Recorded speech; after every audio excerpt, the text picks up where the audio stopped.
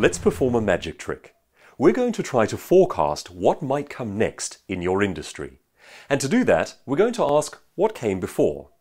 I'd like you to take a little bit of time to think about the 5 big changes you've seen in your industry over the last 10 to 20 years.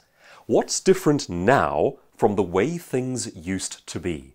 And can you see a distinctive trend or a theme through those changes? Is it a move toward greater complexity? A move toward more digitization? Is it a trend toward easier or perhaps more optimal usage? What's the theme that links together all of those changes? And based on that theme, can you predict what might come next? He or she who can see into the future of an industry could own that industry.